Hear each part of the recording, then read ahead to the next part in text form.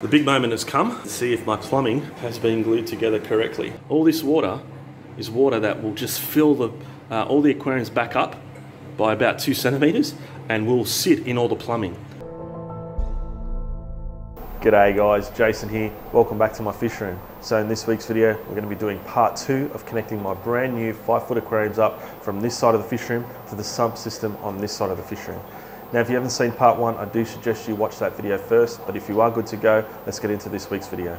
Now, the big moment has come to turn the pump on and see if the pump works, obviously, and to see if my plumbing has been glued together correctly. And I'm pretty hopeful that it has, but this is a big test, so I'm a little bit nervous about it. If it's leaking, well, I'm going to have to redo those joins, have to cut out PVC and redo them. Now, again, this is a temporary measure. They will eventually redo the plumbing on these 5-foot tanks to connect them to these other tanks that you see here. So that will all be connected on the sump system eventually over the next few months once I do drill these tanks. They're not drilled yet. So a lot of work involved there, but for the time being, so I can get these tanks up and running and put fish in them, this is the temporary measure. So just get it done plumbing. So everything's connected up. All I need to do is flick a switch under here, and you cannot see that, but I'll flick the switch on and this pump should come to life. There we go. So it's going to ramp up with power. Water is flowing through and into the tank. Now, this is the flow. Got a lot of flow there. And the pump is operating at its max. So let's turn down the pump because I don't want that much flow in the aquarium. Okay, water's starting to go over the bulkhead in the top tank, flowing down this clear vinyl tubing and filling up the middle tank. So let's see how much I've turned the flow down by. You can see the flow's turned down a lot. So this tank is filling up slowly, you can see. Not a massive amount of water going through. There is no pressure on this system. This is a drainage system. The drainage system has multiple joins in it. So there's the max depth of that top 5-footer. Water's comfortably flowing through the bulkhead into this tank, and now this tank is filling up with water. Now the thing I need to watch out for is the sump. Obviously water's draining out of the sump, and I don't want to drain too much water out of the sump to fill these tanks up, so I might have to fill the sump up with some water to counter the amount of water that's going through the plumbing and filling up these tanks. So water isn't flowing over the bulkhead yet, but it's getting there.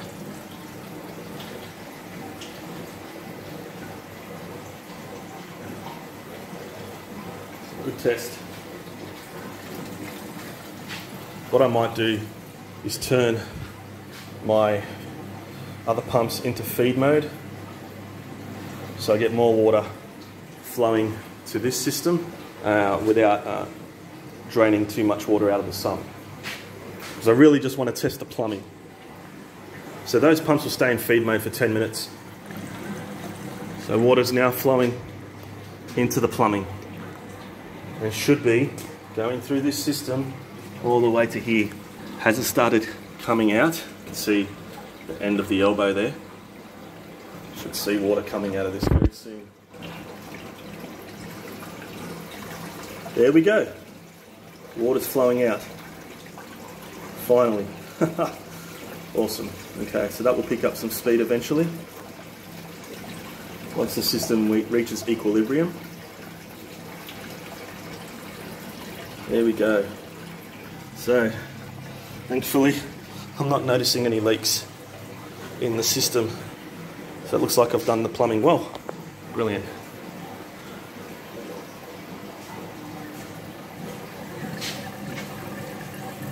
As simple as that. What I'll do is I should have turned the flash on so you can see a little bit better. I just don't want to get too many reflections for you guys. So there we go. The reason why I didn't have the lights on this tank on these tanks yet is because I don't have the lids made up yet, and I wasn't sure how much splashing there'll be from water going into the tanks to fill them up. But there you go, the tanks have reached an equilibrium. Water is flowing over the bulkhead of the top tank, traveling down this clear vinyl hose. That's just held in with friction, guys, okay? So just held in with friction on this PVC pipe. Flows down into the middle tank, filling up this tank, and then it flows down into the bulkhead. Now ideally, again, I would have this line over this side so water does flow in through the aquarium and then down the bulkhead rather than being right next to it. However, for simplicity, again, this is a temporary measure, guys. I've done it this way.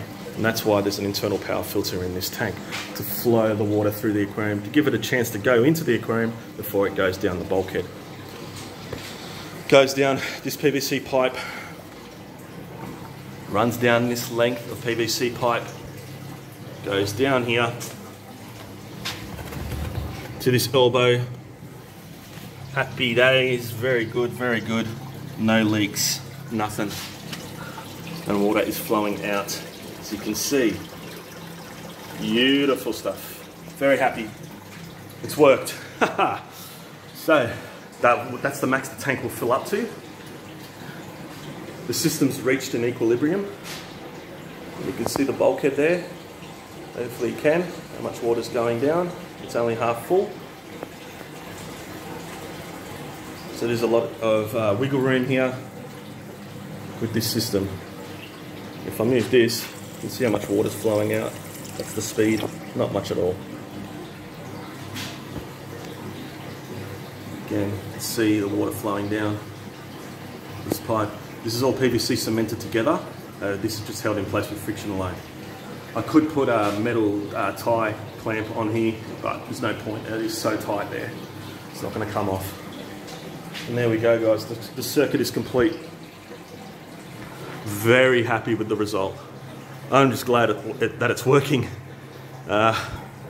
So these two tanks are now connected to the other side of the fish room and that sump.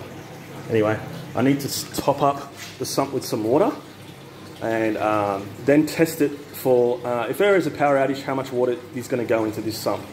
Because water will backflow into the sump from all the tanks, because I've added 2 new tanks to the system, and I need to work out how much water will flow back into the sump, and I don't want to fill the sump up too much and cause it to overflow in the event of a blackout.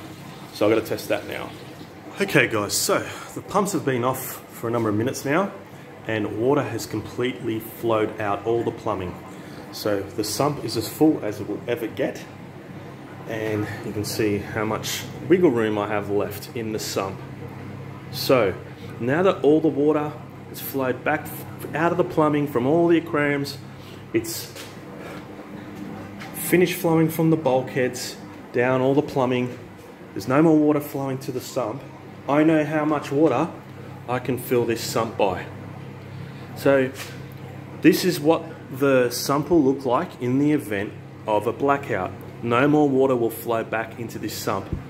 And now, with all the pumps off, I can safely fill this sump, say to about here, with my water change water. So I'll fill it to here, and then I'll turn the pumps back on, and I'll see how low the water level then goes, and I'll know if I'm running out of water in the sump. Hopefully I'm not, because I don't want to, you know, completely drain the sump. So there's a fine line with the sump system. You want to have just the right amount of water in it. You don't want to have too little, otherwise your pumps will run dry. They do have a safety feature in place. If the pumps detect no water for 2 minutes, they shut off automatically. But I don't want to get to that point, obviously. So if I fill up this sump with too much water while the system's running, and I fill it up to a level that it looks suitable while the system's running, and then power cuts, it can potentially overflow in the sump as all the water backflows from all the plumbing, from all the bulkheads. So normally, say with this 4x2 by 2 foot tank, you see how much water the water level's at right now. But when the tank is in operation, you can see where the water level is. It sits about 2 centimeters higher than its current position. And that's a lot of volume of water from every single tank. So you need check valves. Check valves are imperative. in a system like this to prevent too much water backflowing through the return lines as well. So all the water that runs through the sump system to the sump in the event of a blackout is just coming from the drain lines, not the return lines, because the return lines shut with these check valves. We got the sump as full as it will ever get during a blackout, and you can see how much space we've got left here. So what I'm going to do, while the sump is turned off, I'm going to fill it up to about here, and then we'll turn the pumps all on. All 3 pumps will turn on, and we'll watch how much the water level goes down to in the sump. And hopefully it won't go down too far, and I've filled it up just enough. So let's do that now. Got the water change hose clamped down to the edge of the sump. Runs all the way along to one of my water change drums. Flick the switch, the water starts flowing through my water change hose and into the sump. Now we're going to closely monitor this. I want to fill it up to about here. So I'm just going to watch the sump fill up with water. Once it fills up to that point, I'll shut the water change pump off, and I'll know I've filled up enough water in the system. I could technically fill it up to here or even to here if I really wanted to push the limit, right? But I don't want to go that high. That's just going to be silly. So I'm going to fill it to here, and that should really be enough water to run the entire system. Then we'll turn all 3 pumps on, and we'll see how much water drains into the plumbing from the sump. It will fill up the tanks, it will fill up the plumbing, and then it will reach an equilibrium, and I'll know how much water I need to add with each water change. So at the moment, I've got my fill line as above this piece of white electrical tape. That's where I normally fill my tanks to. But because I've got more tanks now, I might have to increase this height so the new plumbing and the new tanks are able to be filled up to their proper levels. So I have to add more water to this system now, just so I can fill all the plumbing with water and fill these tanks up with water. I actually need more water in the system. Water is increasing in the sump now. All I've got on is the water change pump. Water's flowing into the system. All the pumps are off. There's no water in the plumbing at the moment. This is where all the plumbing dumps water back into the sump. And you can see that's the new plumbing from the 2 5-foot aquariums. That's where water flows out of into the sump. Water is all churning away from the drain lines of all the tanks. So you can see there's no water draining into the sump at the moment because all the pumps are off. So the sump is filling up, and I just want to fill it to this point here. So once it reaches this point, I still have that much wiggle room for the entire system.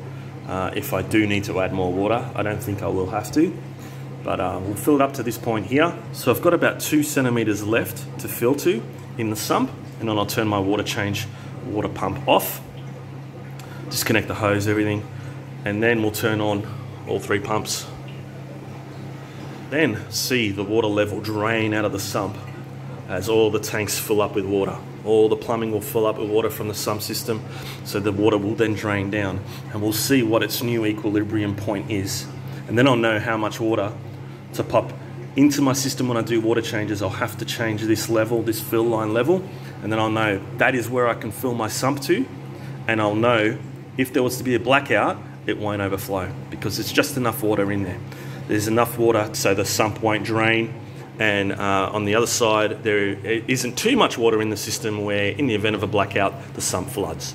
So this is the whole point of this test. So we're almost at that point right here. Doesn't matter if we go over too much. I just wanted to have enough water in the system where when all 3 pumps are turned on, the sump doesn't completely drain out. So I need all this water. All this water is water that will just fill all the aquariums back up by about 2 centimeters and will sit in all the plumbing. But anyway, that's the level I wanted at. So let's turn the water change pump off. You can see how much water it's drained from my Water change drum, not too much. Final hose is disconnected. I'm going to turn all 3 pumps on. So let's do it. Still have to label my plug here. This plug is for the 2 5-footers. So let's focus. That one's on. That one's on. The water's now flowing through the plumbing. We've got all the pumps on. They return to their normal wattage, what they were running at previously.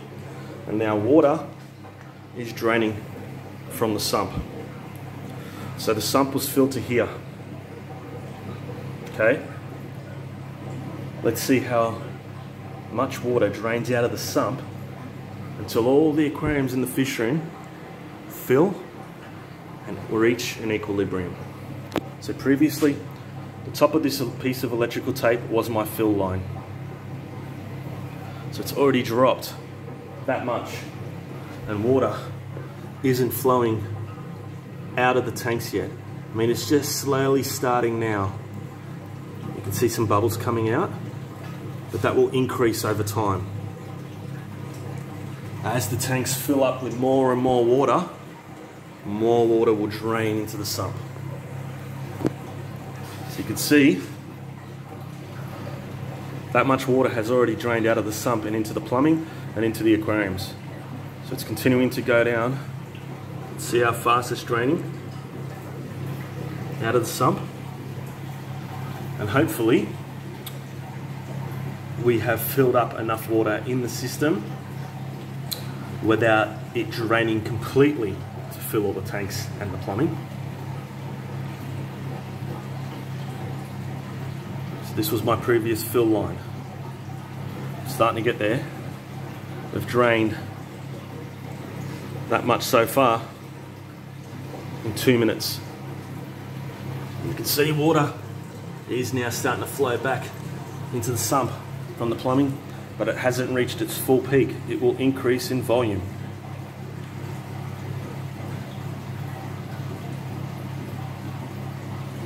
Okay, let's look at the new system. Water's flowing in.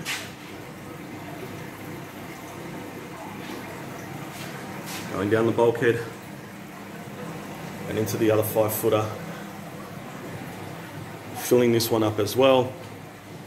Going over the bulkhead, through all the plumbing, around the fish room floor, up and over. And as you can see, water's going into the sump. Let's have a look at where we are. The sump is still draining.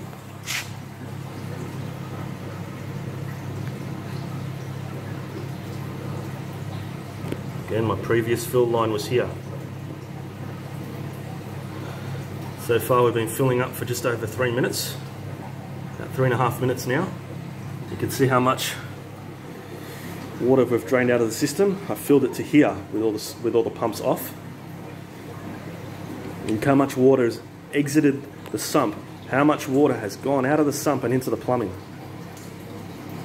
So all that water is filling all the plumbing up at the back of these aquariums and filling up the tanks. So all the water will flow out of the bulkheads and return back to the sump. So it will reach an equilibrium at some point. What that point is, I currently don't know.